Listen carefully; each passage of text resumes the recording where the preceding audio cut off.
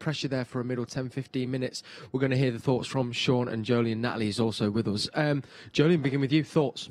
The rhythm hasn't kind of been there as I would have expected it to be. There's been a few misplaced passes which have led to opportunities for Bournemouth, but in regards to the goals, 2 special goals for different reasons. David Silva again obviously showcased what he brings, and Jesus' goal, which is not what we usually see from him, but we know he has the capability to do at any given time. Bournemouth had opportunities to score, but great block on the line from Mendy as well.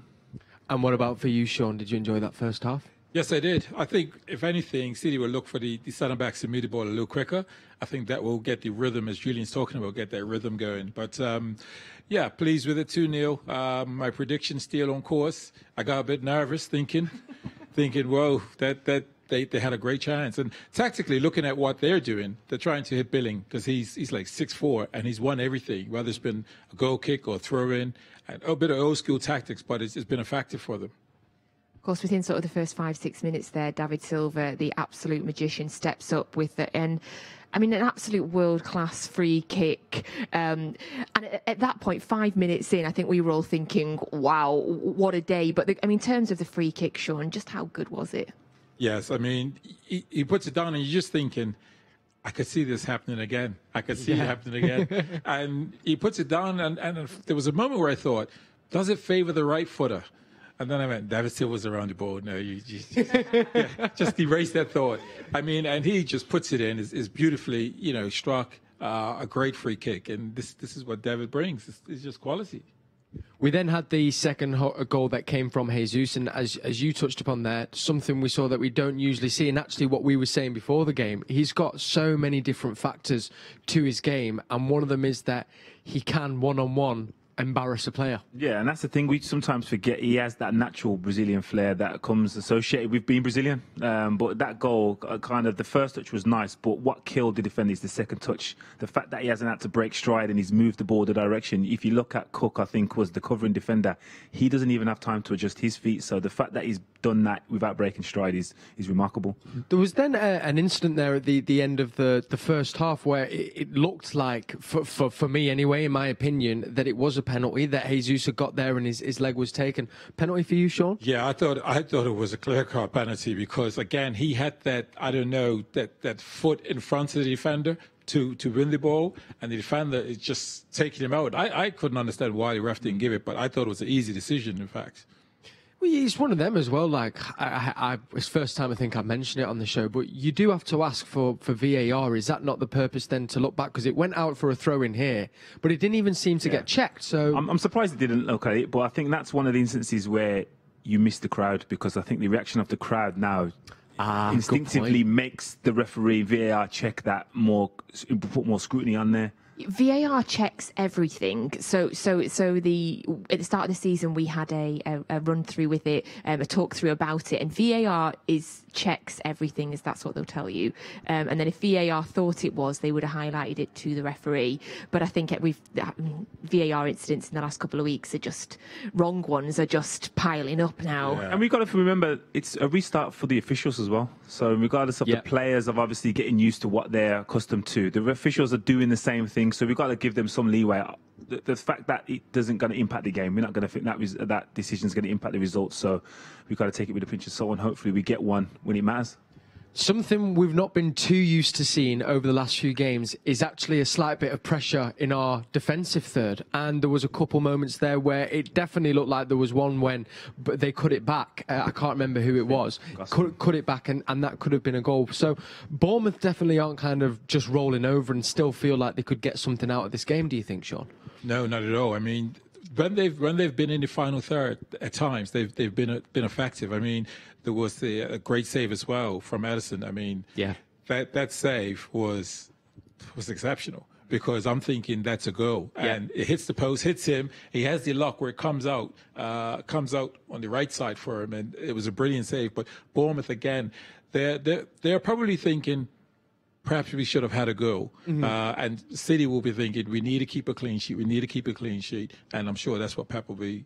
Yeah, but in credit to Bournemouth, their chances haven't come from errors, which is what we've seen in the past. We know that City maybe make a mistake and the teams capitalise. That hasn't come. They've come from their kind of persistence and pressure in the final third. And like Shaun said, the save from Ederson is vital to the outcome of this game. I think the score was 1-0 at the time, and if it's 1-1 at half-time, it's a massive confidence boost for Bournemouth. But in regards to the save, I think he was willing to hit the post, which you don't normally see. I think keepers, when they're going to hit the post, they kind of retract their arm a little bit, and then they don't have the strength. But he was just willing to go, I'm going into this post, whether or not. Ederson, on that, by the way, I've seen him on a few occasions throw himself into some positions, and it's like he just doesn't care. Like, do you remember there was the one, was it against United, I think, when he took the head wound and then came back after a few games? Like, he puts himself about. He does. Listen, you can see the character. Every time there has been, in the past, a little incident in the tunnel, Addison's there. So that tells you his temperament. He's just ready. What? You want to kick off? Yeah, he's ready. And he's a big guy. He's a big guy. He's a big guy. So that tells you, and he's made that commitment and saying, I'm going to take you out post. I mean, I'm saving this ball. I'm saving this ball. So, but goalkeepers are that way, innit? They got a little something that would different. a little bit strange, keepers. If to enjoy getting hit in the face, potentially with the ball or whatever, you got to be a little bit different mindset. I was sat next to Shaun during the game, which was an absolute honour.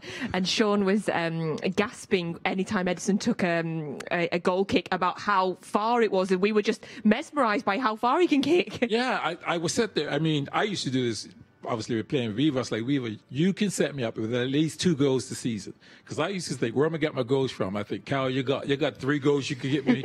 You know, I'm thinking, Joleon, you can set me up with about 4. You know, I am. I'm thinking everybody could get. And Addison, the way he kicks the ball, I would be in that dressing room saying, you and me 4 goals this season. Because he launched a goal kick to the D of the other, and I just thought... That's the thing with no offsides. If Jesus just literally stood on the edge of the box, because he's got the record right for longest kick. Yeah, longest kick. So he's got the record for that. So if he just literally stood there and go on then, defenders are going to think, is he going to do it? Is he not? But they have to mark him because he's not offside. Yeah, changes the game, innit? Tactic totally. For Pep there. We're giving you tactics here. Pep. Yeah. Listen, have that one for free, Pep. And we can go to Pep now live. We've heard Pep as well say that Ederson is the best penalty taker.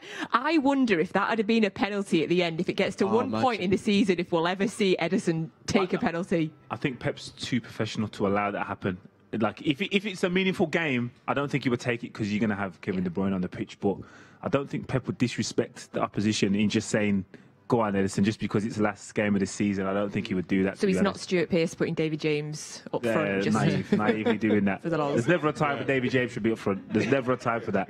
I love also, the idea of Shaun halfway through the season being like, you've given me my 2 assists, Natalie. Lovely. Kel, lovely work. You've given me a bonus one. Joleon, no assists your bonuses. Once you split your bonuses, more importantly, with the people that are giving you the assists, which you split your bonuses. Wow, you know what I mean?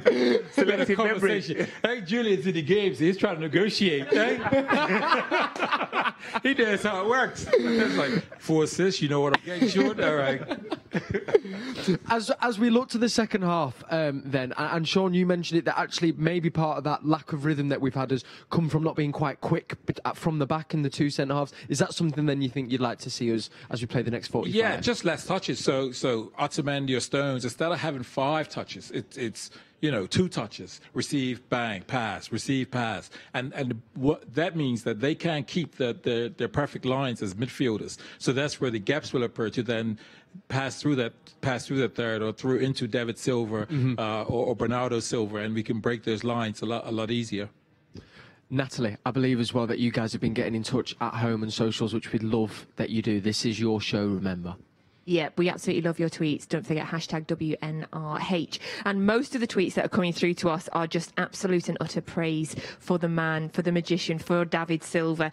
And I'm going to try and stay composed as I read some of them out. So I've had a lovely one. Yes, yeah. Easy for you to say. Yeah. Yes.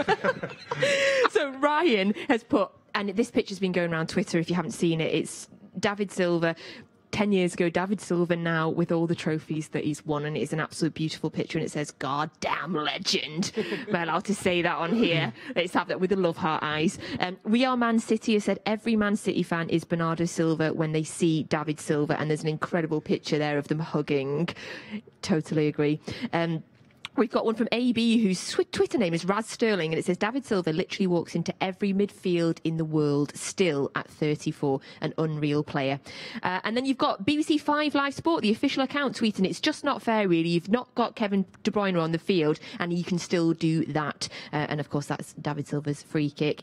And then we've got City Square Live, my lovely City Square Live team, and they've put a video together of loads of junior blues all cheering for David Silva's goal as well. And then the last one, just to tell you about, is James Maddison, obviously the Leicester player, has put, sorry, but David Silva is a true Premier League great. So much respect for him.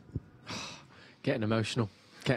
So I'm going to go compose myself, and we're going to be back at full time, and we will definitely include a 5-minute section, as I like to do on every We're Not Really Here show, where we just talk about the wonderful David Silva. So we've got that to come, plus our full-time analysis, and predictions are still very much in with a shout, so we'll see if anyone got it right. See you at full time.